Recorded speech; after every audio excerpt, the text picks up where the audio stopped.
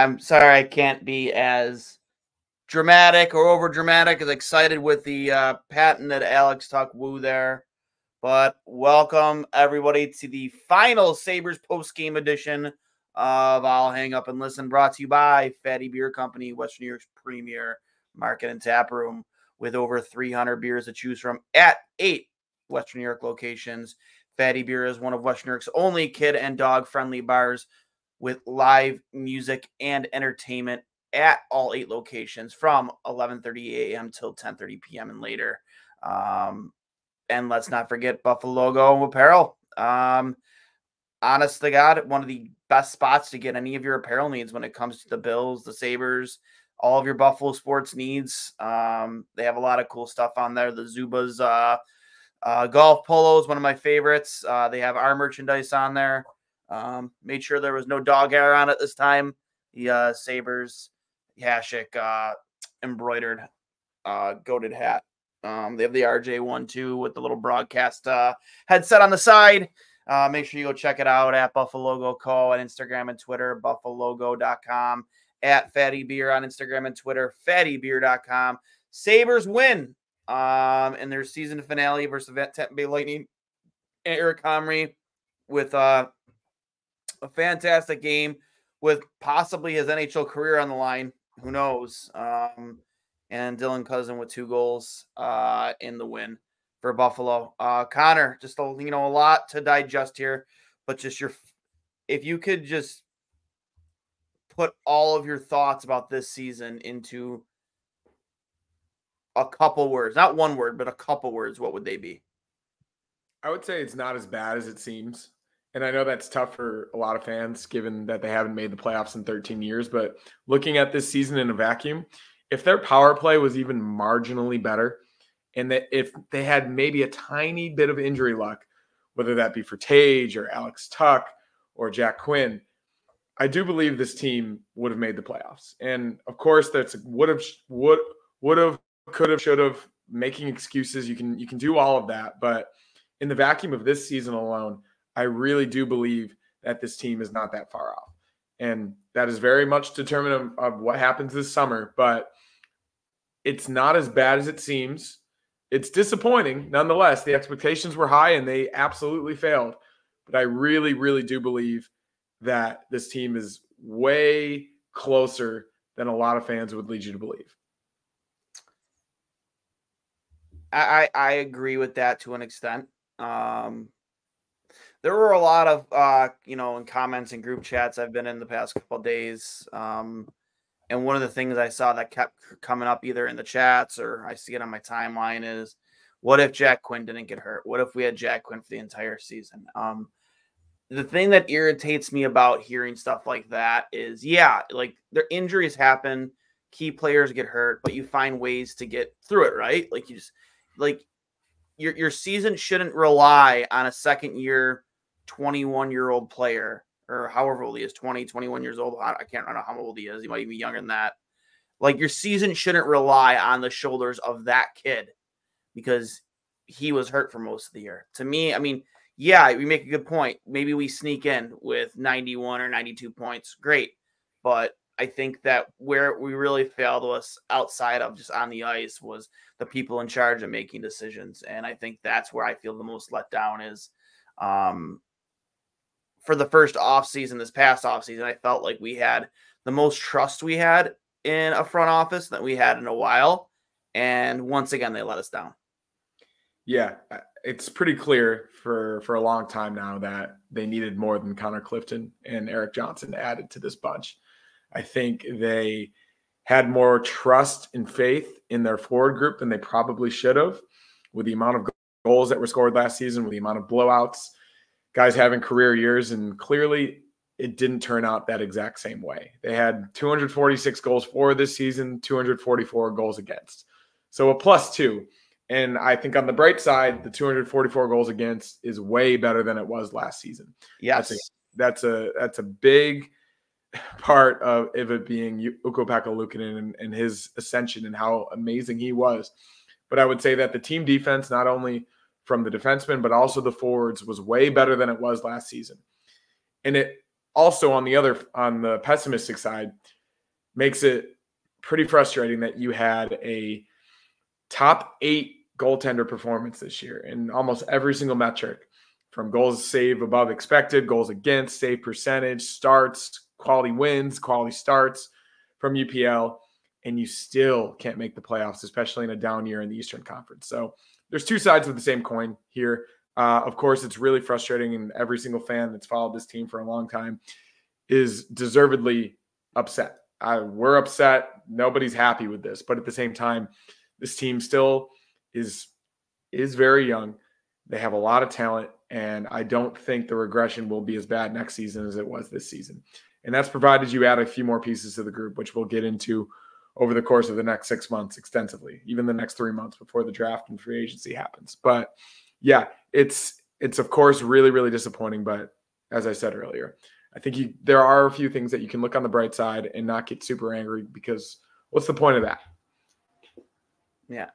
I must have missed this comment. Did Paul Hamilton say something about Jeff Skinner between the second and third? I didn't hear that. I mean, Paul's not on the ESPN Plus broadcast, so potentially he said that on WGR. I haven't seen that. I watched it. I watched the normal Sabres broadcast today. So is Paul on that though? Because I guess I get the MSG broadcast on ESPN Plus. So I'm not sure. So you got Dunleavy on the call? Yeah, I get all of the. He must have said something on GR then. Yeah. I missed it. I was in and out. A lot going on, but yeah, and you get that from. I mean, I don't know if Paul Hamilton knows something. I mean, he does cover the team extensively. Maybe he's heard something. I don't know. Those guys like at GR, they're kind of in bed with the team in terms of making sure they're a bunch of yes men and not, not pulling back the curtain too much, especially if they know something. But there was a tweet earlier from Jimmy Murphy, Murphy's Law. I forget the exact handle. I put it in our chat about. It was just really random because it's not from a guy who covers the team. So I'm assuming he's hearing something credible enough to kind of go on record, at least on Twitter. I mean, if you want to call that credible, and said they're expecting like really big changes coming with the Sabres this offseason. And that, I would never say, you could think that with their end of season press conferences scheduled for, what is it, Friday? Yeah. You would think that their jobs are probably safe, right? But we have seen in the past, granted, it was when Kim was, running day-to-day operations of the team, that they would tell a coach and a GM, yeah, your jobs are safe. And then a week later, you're fired, or 2 weeks later, you're fired. So, I mean, I don't know what to take of that. Take it at face value. Is there's anything? I mean, I'll bring up the tweet too, if there's anything really to read into it. That, like, it was just really random because, again, it's not from a guy. It comes from a credible guy, but he doesn't cover our team. Like, who is he hearing this from? Yeah, I'm not sure. I would bring it up, and I think that leads to a larger discussion. If that is about coaching, whether that's about players, maybe even ownership, I'm not really sure. But when you miss the playoffs for 13 straight seasons, I think almost anything is on the table, especially given how difficult it's been financially, how difficult it's been from an attendance perspective, how difficult it's been in terms of arena renovations. The state of this franchise right now is probably not as bad as it's ever been when you think back to the Regas days and the fraud and the deception and everything else that factored into the sale to Tom Giallisano. But at the same time, it's definitely not good. And I think everybody needs to be realistic about what potentially could happen in any facet whatsoever. I think that you even see we're not the Arizona Coyotes, but the Arizona Coyotes are moving to Utah. And which is wild. Which is just even crazy to think about, but at the same time, it is a business in pro sports. So I guess we'll see. I mean, from the on the ice perspective, I think we all know that. I think if Kevin Adams is still this GM, I think he knows what he needs to do this offseason to provide tangible change to get this team over the hump. And then off the ice, I'm not sure if off the ice would necessarily be related to a coach, because that's an on the ice factor. So that makes me think it could potentially be something else. So we'll see what happens. I'm not ruling anything out. I'm really not. And I'm quite frankly really intrigued to see what happens with the future of this franchise, because it potentially could signal a new direction. It could signal something that we haven't seen in a really long time. So yeah, I don't necessarily think this is 100% true, but at the same time, like, it's definitely intriguing to say the least. Well, the reason I bring it up right after the Skinner comment too is because he goes out of his way to say both on and off the ice. On the ice, I mean, I think a pretty big change would be Jeff Skinner, right? Like, he's been there for how long now? You know, I would say if he were to retire tomorrow, I mean, he played most of his career with the Sabres. Yeah, I mean, that would be a big change outside. I think of the obvious, you would at least see the assistant coaches, you know, out the door come, you know, locker clean out there. I imagine we'll get that announcement on Friday. But like, I think on the ice, I think the one thing I think of, again, having Hamilton say something like that, kind of like polarizing like that in between periods. Jeff Skinner, is he on this team next year? I question it now with these two things coming one right after the other. Yeah, me too. And that really is kind of based on if a team is willing to take his contract or if the Sabres are willing to retain salary. Obviously, $8.59 million a year. Yeah, that's a lot of money for a guy who's going to turn 32 pretty soon. So, yeah, I think that is an interesting discussion. I mean, he's a Boston-based reporter. I could see Jeff Skinner inserting himself into that Bruins lineup really well. I could see him potentially going back home to Toronto to play with a guy like Austin Matthews or Mitch Marner or John Tavares and just be that goal-scoring guy that we know he still can be. I could see him going to any number of these playoff teams to hopefully finally give him an actual run at the playoffs. But I also don't think that Skinner on the second line or even on the third line next season is the worst thing in the world for this team. If you put him in the correct role with the right guys around him, you know he can still produce. He had a couple months this season where he was the best offensive player on the team, and he was as good or even better than he's been in the past 2 or 3 years. So I think he's still got a lot left, especially the way he plays. He doesn't take much contact, aside from the McKinnon hit this year, which I think kind of derailed his season a little bit. He wasn't quite the same after that.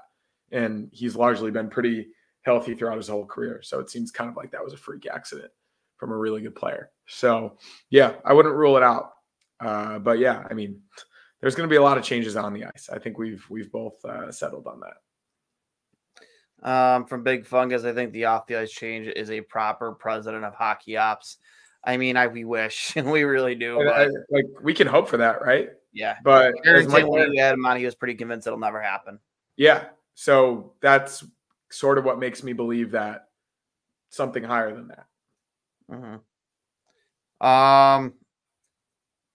I guess another thing too is, you know,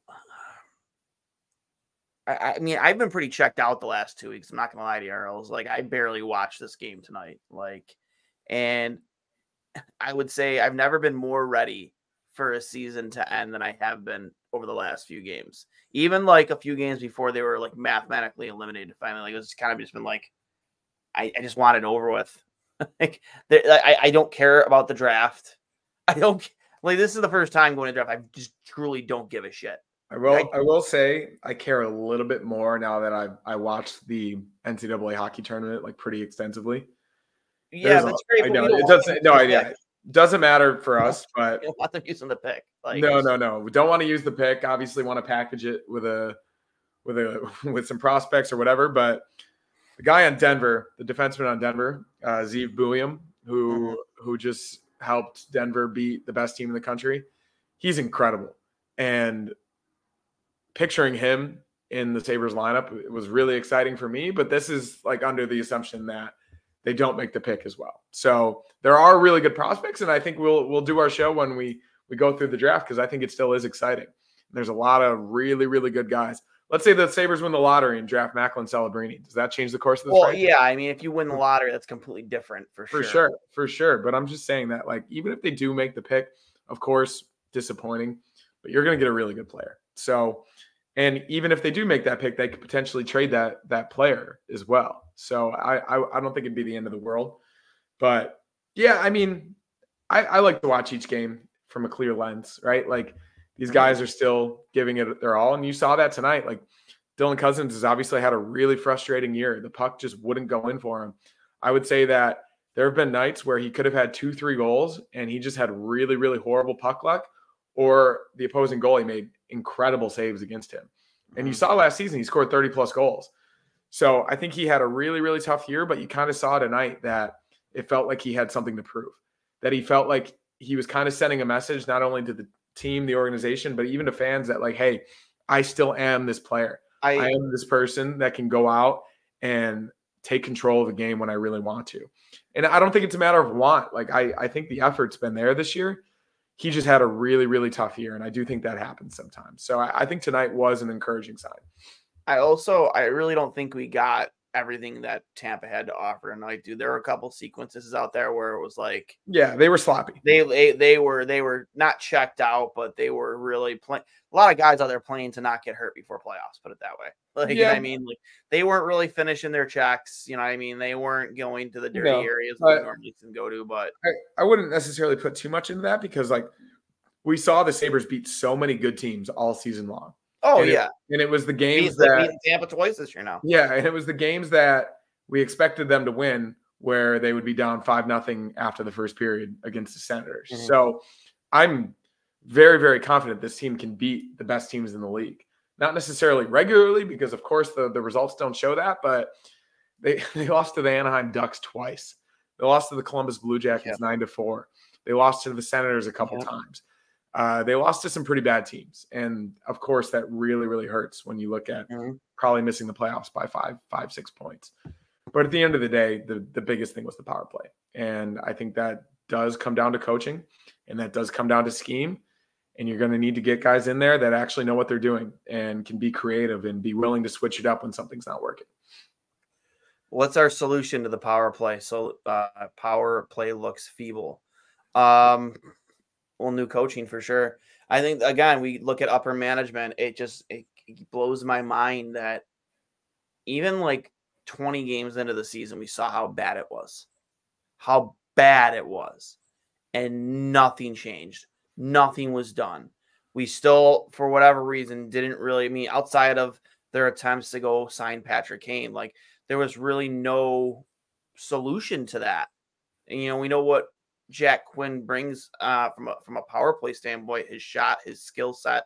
Like, I don't know, man. Like, there was just nothing at all done to fix that situation, because that was a big part of our scoring surges last year, was just our ability to dominate on the power play. I think we were a top five unit last year, or first unit at least. Like, it was almost unstoppable at times, and just not seeing anything done, man. It was just that they go back to my point, like, just being let down by the management we thought we had faith in to start the season.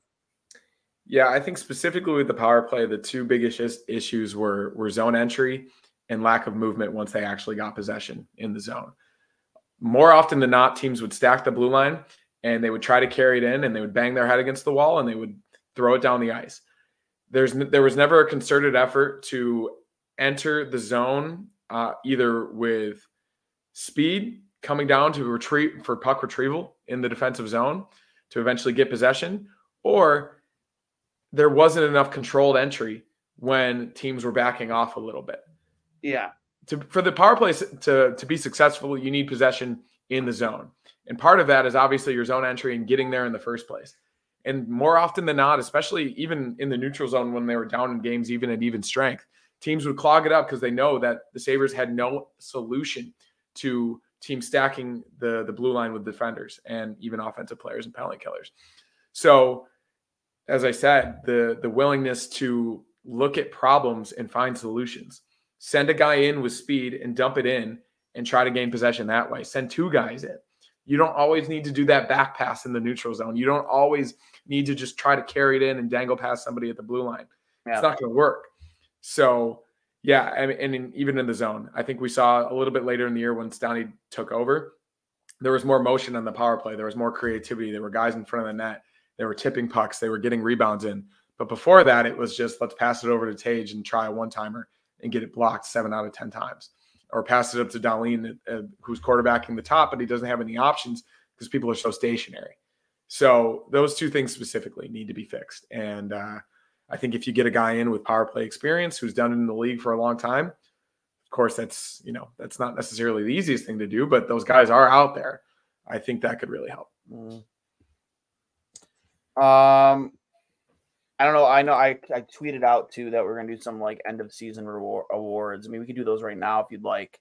The chat's filling up quite a bit, but if you were to name an unsung hero of this team, if you can, who is it? Unsung hero. I'll go Greenway. I think in the games that Jordan Greenway played, and in the role that was best for him, which is a middle six role, middle six to bottom six, penalty killer, a tough physical presence, I thought he had a really good year. And he had some timely goals. He had some timely assists, even if you saw tonight on the penalty kill, poking the puck away and getting into Cousins in front. There were many plays like that all season long. And the definition of unsung is a guy that you don't necessarily think of that had a pretty good impact. And I would say Greenway, given the fact that he wasn't great in the top line role that they forced him into when they put him with Tage and Tuck. But on the penalty kill, he was one of the better penalty killers in the league. And in a middle six to bottom six role, he not only produced, but he provided the toughness. He provided the defense. He was responsible in his own end. So I would go with Greenway for that award. So I myself am going to go with JJ Peterka. I don't think anybody expected him to break out the way he did this season. Multiple times he led this team in scoring. And when he was finally given a chance to be like a mainstay in the top line, like kind of saw, we had struggled to find really a cohesive unit for that first line because just things didn't seem to click with Tuck, Thompson, Skinner a lot this season, whether it was due to injury or not. Like it just wasn't working for the most part.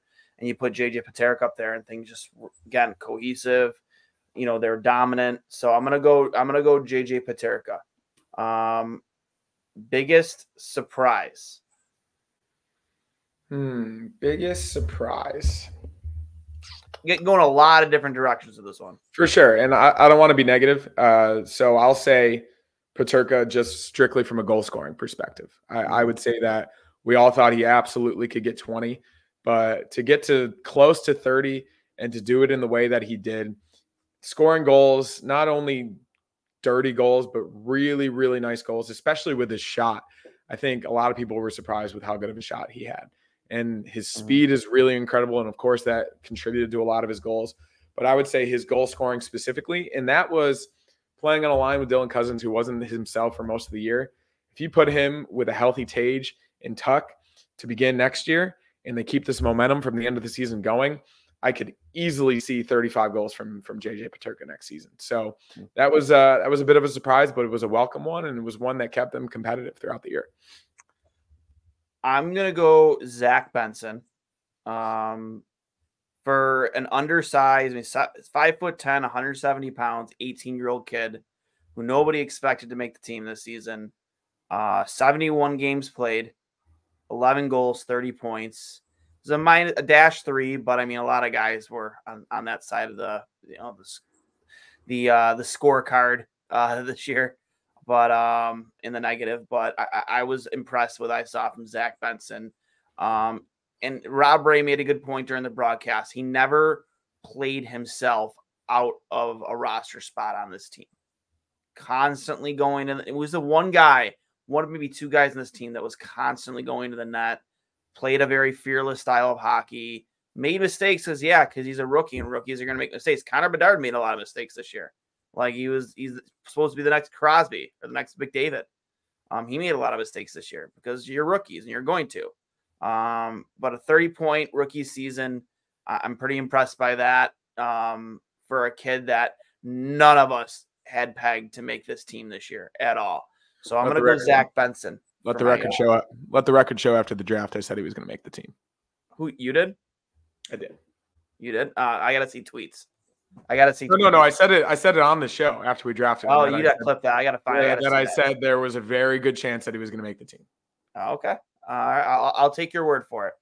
I have no reason to lie about that. The tool man, the ultimate tool man on the team, the guy who brings everything to the table. Tim the tool man Taylor, who brought everything to the table every single game. You can put out there in any situation and you can rely on him. I think we all know who this is. It's Rasmus Dahlin. He does everything. He's a top 5 defenseman in the league, in my view. He is not only really, really responsible in his own end, and he's much better defensively than he once was, especially as an 18-year-old, a little bit undersized coming into the league. But his physical presence has improved. He's responsible in front of his own net. His puck retrievals and his zone exits and zone entries are incredible. I would say they're as good as Cale Makar. And he also scored 20 goals this season, 59 points. Not as many points as he's had in the past, but that's largely because the power play wasn't that great. But having him as your solidified number 1 defenseman for the next 10 years, he's going to be your future captain. I'm sure they'll name him the captain right before the season this season, coming up next year in September, October.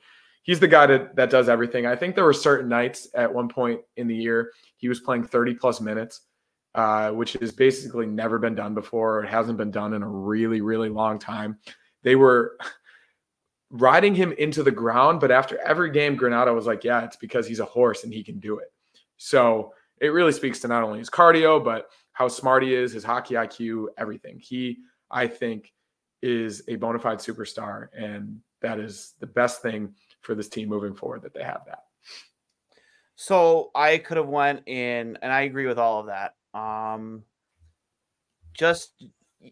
had Dahlin picked too. Like, that's where we were the same too. 20 goals this season. Again, wasn't the most points he's had in the season, but I think that he proved a lot this year of any situation he can play it, he can do it. Just to go against the grain for you here, though, I'm going to go Jordan Greenway. Jordan Greenway was asked to do a lot of different jobs this year. Play the PK, he played on the power play. He even played at the first line multiple times this year.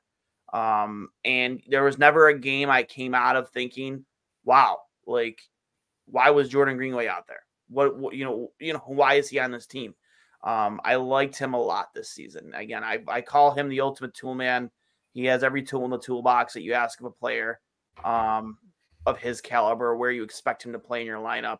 And I think every team wants a guy like Jordan Greenway on their team just because of size and skill and just overall ability to just contribute in any way you ask of him. So I'm gonna go Jordan Greenway there. Not a bad choice. Yes. So next, before we get to the most valuable player, we're gonna go to the least valuable player. Who is your LVP of this team? And again, you can go in a lot of different directions. That's tough. That's really, really tough. And it hurts to say because, like, you don't want to kick a guy while he's down. But at the same time, I think the second line center is really, really important to this team. And I think he would even say it himself. This season specifically, I think it's got to be Cousins, given the fact that, number one, he has the contract. Number two, he had the production last year. And number three, how important that role is to this team. And he was largely healthy, I would say, for most of the year, whereas Alex Tuch and Tage Thompson weren't. So and given he also has some experience under his belt, I think this is either his third or fourth full season in the league. So he's not necessarily super young anymore. And he said it himself that it was a really, really disappointing year for him. Mm-hmm. And this summer is super important for him to not only work on his goal scoring, but maybe get a little bit tougher, get a little bit bigger. And so he can play the way that he played tonight. And I know nobody wants to hear this is something to build on, but at the same time, it's good to see that he can still be that player that we all knew last season and even before that.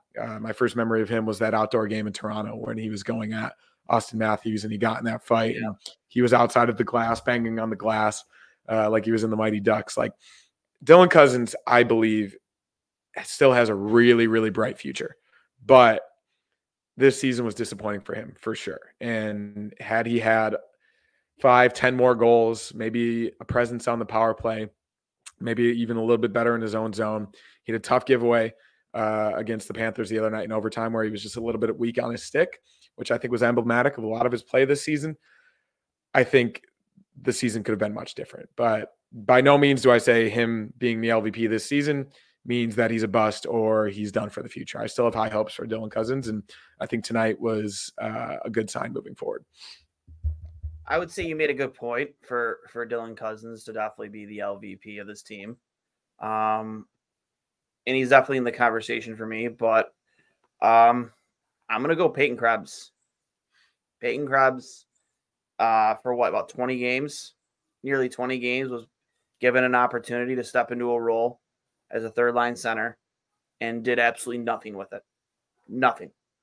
Had a few flashes where he looked okay, but was given an opportunity to really step into Casey Middlestad's skates and maybe try and make a case for us to not make a move for a third-line center in the offseason or not to look to one of the prospects to maybe fill that role. And now we're left with more questions and answers, and I think that Peyton Krebs is a guy that's definitely going to be on the outside looking in for sure. We got some comments in here. Corbin Snyder, Victor Olofsson, Eric Comey tied for Afterthought Award. From Colin Smith, biggest surprise, 10,000% is UPL. You could have went a lot of different directions with a lot of those different categories, but in terms of LVP, it's Peyton Krebs for me. He found a way to contribute less this year than he did last year, which is surprising. For sure. And I do believe that, definitely disappointing, but in a similar vein, I'm not going to give up on him quite yet. So we'll see what happens. We'll see what they do this offseason in terms of the forward group, but I think he's young enough, and I think the flashes that we've seen, especially from a playmaking perspective, I still think he has that element of his game. I don't necessarily think he's ever going to be a 20-goal scorer, but he does have that spark in terms of setting guys up. And he does have the jam, as we've seen, in terms of getting to the corners and being tough and physical. So, yeah, I'm still hopeful, even though it didn't seem like he really took the reins, as you said, with the opportunity he was given. Yeah, even before then, man, you never found yourself talking about Peyton Krebs in almost any game this season. And that guy, at least when that trade was made, was the centerpiece of that trade.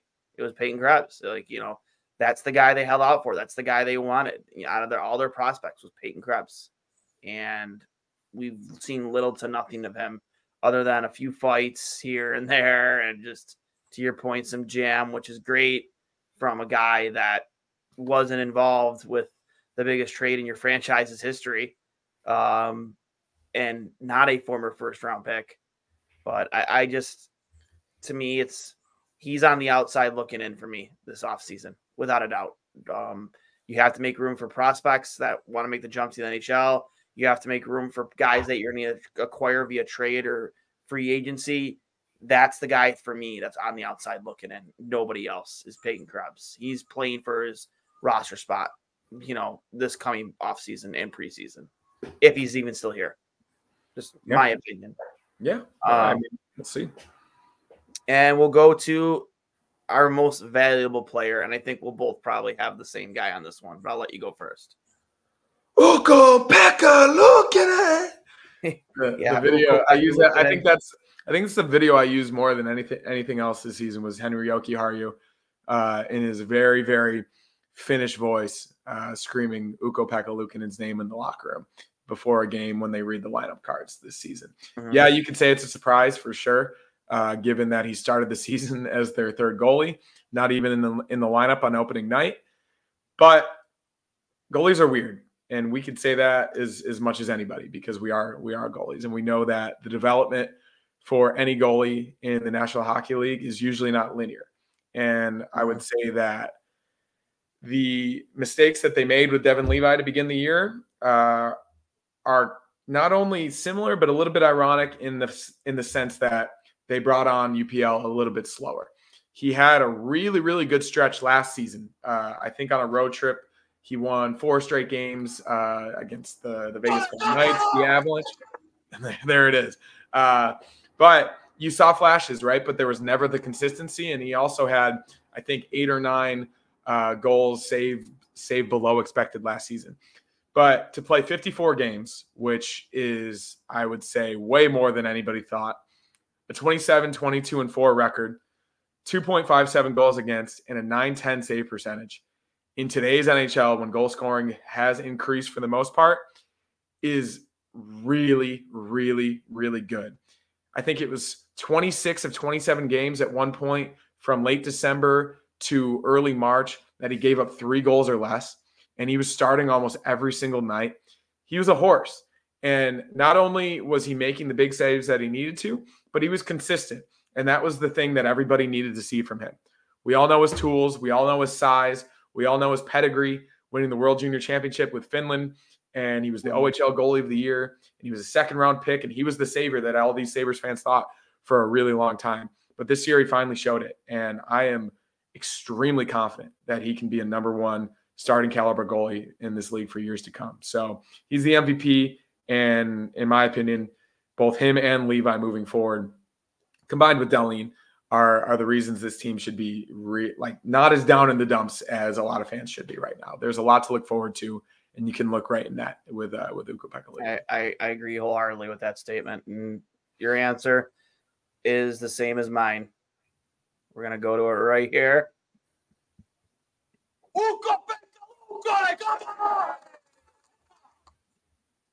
Right? It's incredible. So, that's a beauty. That's a beauty. You guys could hear it, right? Yeah, I mean, I heard it, so okay, I'm sure make sure everybody else heard it. Yeah, a UPL. You just went down a stat line. Easily could have been the biggest surprise. Could have been an unsung hero, but easily your MVP, right? Like he was the whole reason from January on that you had an opportunity to even be talked about the playoff conversation. Without him, you're probably looking at a top 5 pick this season. Let's be real with how bad this team was. And I think that's why, again, I'm more concerned than I am optimistic this offseason, depending on what the moves that Kevin Adams decides to make, is that, without that goaltender, we really are talking about Celebrini. We really are. Like, we're hoping and praying that come draft lottery night that we're going to be down to one of those last 3 balls, those lottery balls. So but I'm glad too that we're not in that conversation, because then we would still be talking about who's the goaltender. We'd still be talking about, goalies this offseason, free agency, draft, like who's the guy going to be? Are we going to start Levi next season? Now there's just more optimism than there's ever been going into next season when it comes to the goaltending position. And, do you probably want them to go get a veteran to play behind UPL? Sure. But would you be comfortable with it being UPL and Levi next year? I absolutely would be, given how good Levi has been in the AHL. And also given, his injury history, that he had double hip surgery. You don't want to overwork him. He obviously proved this year that he could, but then you add another season onto that, and that can change things, at least physically. So you don't want to overwork this guy. And playing him 50, 55 games next season, I think is not without of the question, especially if he's healthy and he keeps up this pace. But then you give Levi 30 games. You work him back in a way that's smart and intelligent, and also factors into his development, because you don't want him sitting too much. Even if it's 45 and 35, find a split that works for this team, because that they're confident in both guys. Yes. Obviously, Levi had some tough games here and there, but he also had a lot of really good games as well. So you let Levi go on this Calder Cup run. You give them both some work this summer. You let them develop even more, and you come into training camp with a 1A and 1B, or even a 1 and a very, very solid 2. And then you go from there. As Ardo O'Kell said to us the other night, it would be way more depressing. And even as you just said, if we didn't have a more optimistic view in net. And the only times this team has ever been good in their history is when they've had a really good goaltender. Obviously, everything else factors into it, but it is one of the more important things in hockey to have confidence in your back end, have confidence that the guy can make the big save, high danger chances, and the ability of this team can open up and go down to the offensive end and score goals. So it is obviously very concerning that they couldn't make the playoffs with that, but at the same time, it's better than not having it. And you can be optimistic and hopeful and confident about that moving forward. You want to know who my MVP is? This guy, Mauricio Arenas. He's been there on us in the post game for, I'd say, most of the games we've covered, and he always has no punctuation. You know, it's hard to decipher sometimes what he has to think, but overall, I think Mauricio does know hockey, and he is passionate just like we are. And for whatever reason, man, he thinks you're just a California surfer who just gets all the girls. Who could also be a power play specialist, apparently. I'm not qualified for that. I've got some good ideas, but I would have no idea how to verbalize them to an NHL hockey team. Me either. Also, unsung hero Mike Bell's goaltending coaching. What about PK? Again, part-time coach defense. He's talking about Girardi, his ass. Ellis can go coach Pee Wee Bantam League in Northwest Territory, Arctic. I love it. It's happened enough now that we can decipher the acronyms. We can decipher it, and I love it though. I appreciate. And and as you said, the discussion, the discourse, the passion is what keeps this going. It's what started it for all of us, and I think it's what keeps it going for all of you. As Ted Lasso says, it's the hope that kills you, but at the same time, I think it's the hope that keeps you going, and it's the hope that this team finally figures it out and ends this drought at 13 years. Lucky number 13. I'm confident they will, and I think there's no point in being more negative than we already are. There's so much negativity surrounding this team. There's so much online. There's so much in the media.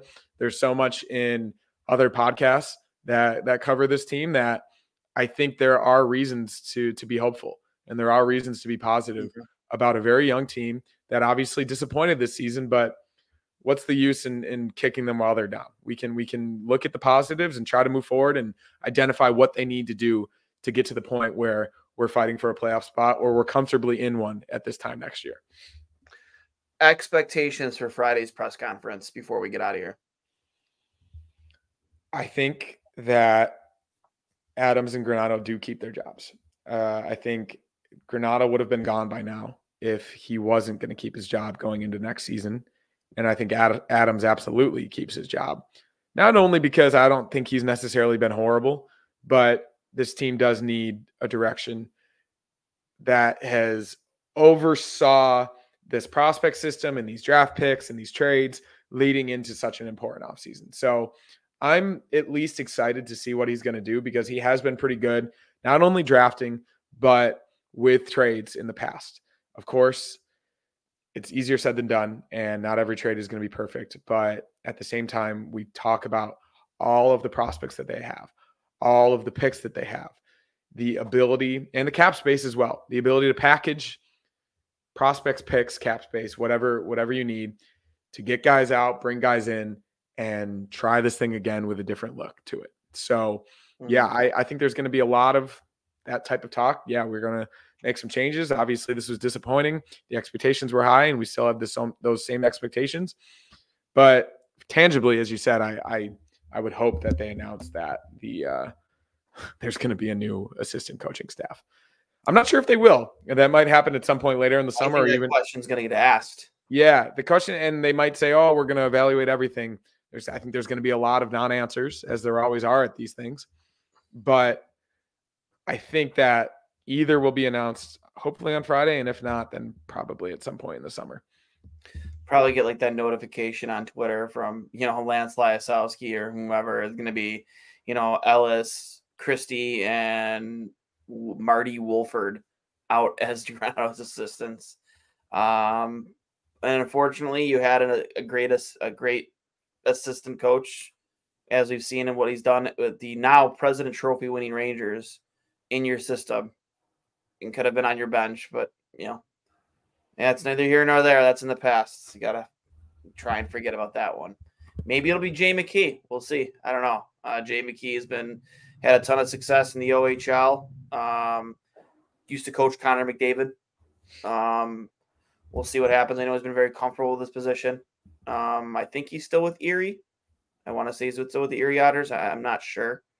But maybe it'll be that guy. Who knows, man? All I know is you need at least one former NHL coach on the bench with Granato next year if Granato is the guy. It can't be a bunch of first-time NHL assistant coaches. You need experience around him. You need someone that Granato can lean on. I don't think it would be Lindy. You know what I mean? Like, could you imagine, man, if we got to fucking Friday and Kevin Adams gets up there and Lindy Ruff sits down next to him? As we said, just as cool as it would have been to see him coach against the Devils. That would be. Oh, dude, that would insert a shot of adrenaline into this fan base. I'll tell you that much. Sabres Twitter wouldn't know what to think, man. They would have an absolute meltdown. It would be nuts. Honestly, maybe that's what's necessary. But not only do you need experience behind the bench, you need experience in your lineup. And quite frankly, you need experience in the general manager's box too. I think we all think that a president of hockey operations is necessary. I think the scouting department, the analytics department, I think they've added to that, and I think they're doing a pretty good job, especially given that we've had the number one ranked prospect system for the past 5 years running now. But yeah, in terms of the results on the ice, of course, you need experience in your lineup, you need proven guys, and you need experience behind the bench to help lead them as well. So if we can identify that, hopefully they'll be able to as well.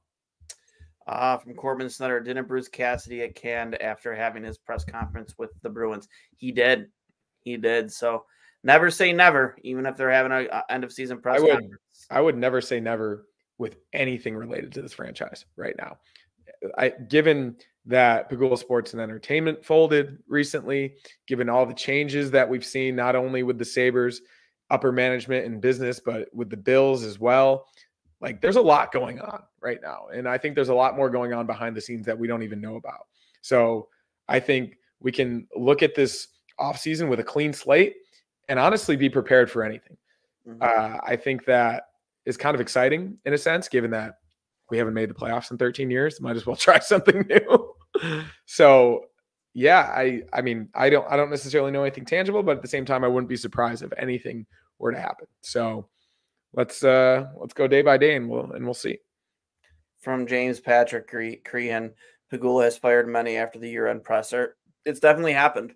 My shout out Jimmy Crehan, my former hockey coach at Kaz, senior year of high school. We made it all the way to the state championships. Had a great year down in South Buffalo. Thanks for listening to the show, Jimmy. But yeah, and that's the thing about Pagula. I think especially right now, given the situation with Kim, given the new stadium with the Bills and everything surrounding that, I really do believe anything is on the table. So we'll see what happens. For sale? I don't know.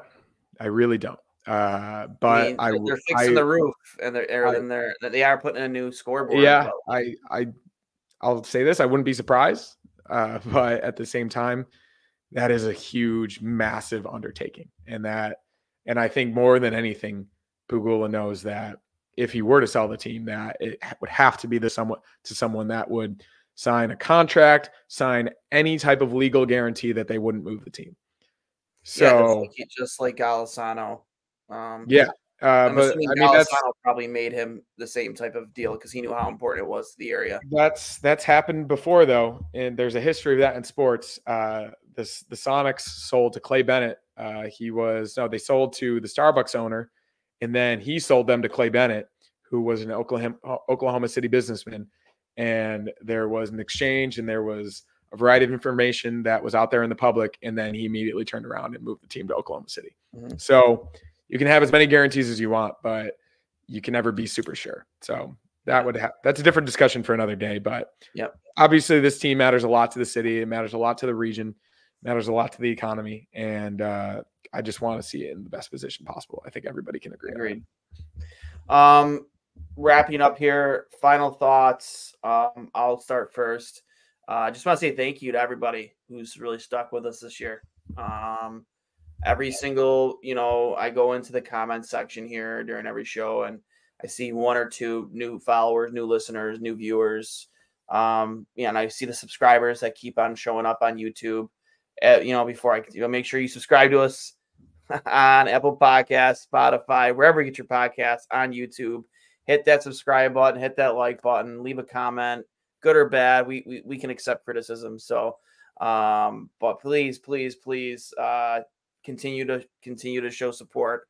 It means a lot because this is more or less a hobby for us, and even with the sponsorships, man, like we spend a lot of time grinding at this, and we wouldn't do it if we didn't have the support that you guys give us. So big shout out to you guys. You guys are all the real MVPs. Couple clicks for all of you, and just it's not the end of I'll hang up and listen. It's not the end of Two Goalies One Mic this year. There's still a lot to come. Just obviously not 3 or 4 times a week.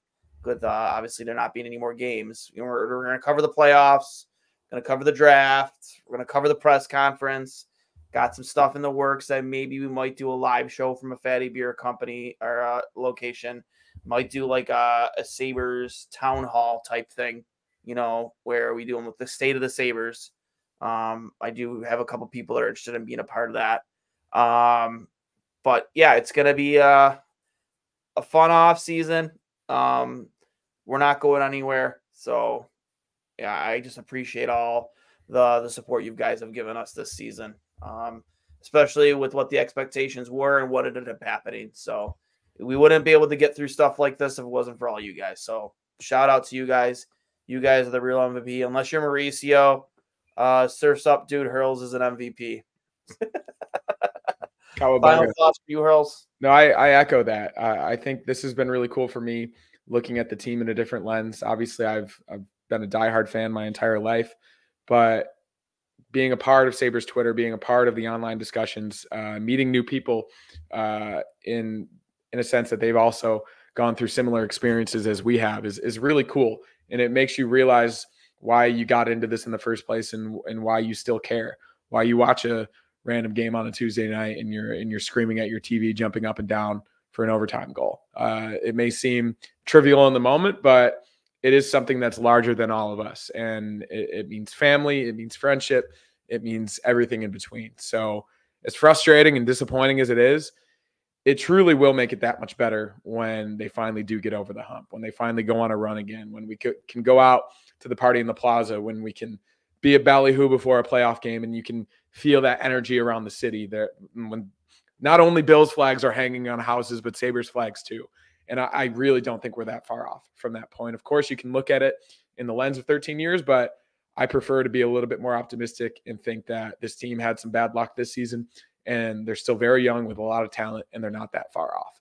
And with a few really smart and intelligent changes this offseason, I think they can get over the hump. I really do believe that, and I'm excited to see it. We'll be here for all 82 games next season too, and hopefully a few more than that. So I'm hopeful. I'm an optimistic person when it comes to Buffalo sports and any of my sports teams, but I think that is a way more healthy way to be than just being negative about it all, because there's a lot of negativity to go around already. So you might as well be hopeful.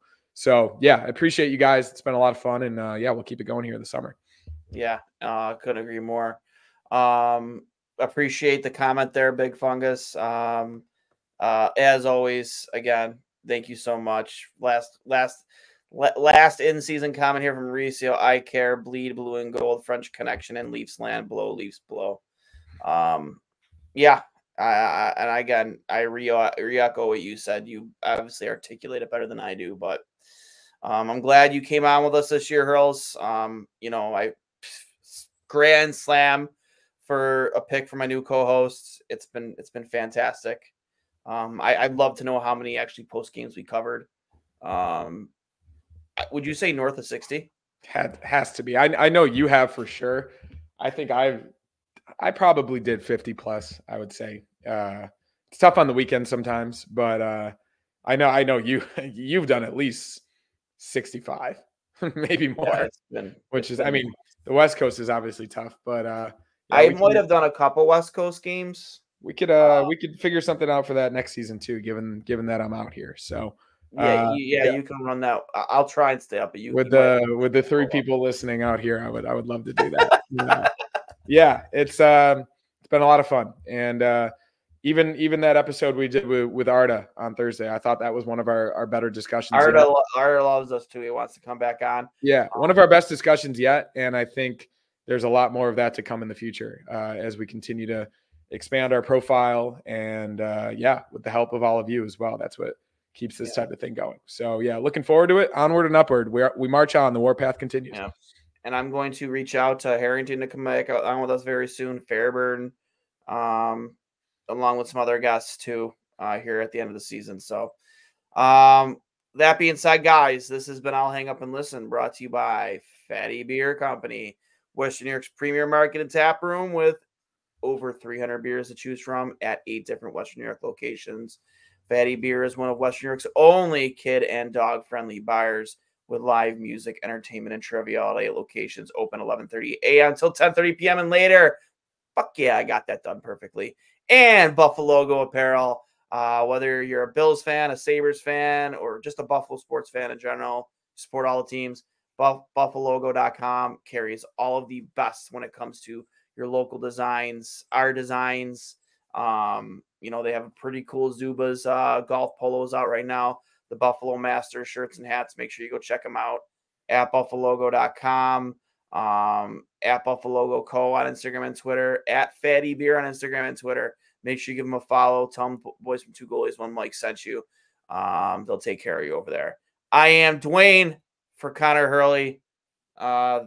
This has been I'll Hang Up and Listen. We will talk to you guys later. And as always, go Sabres.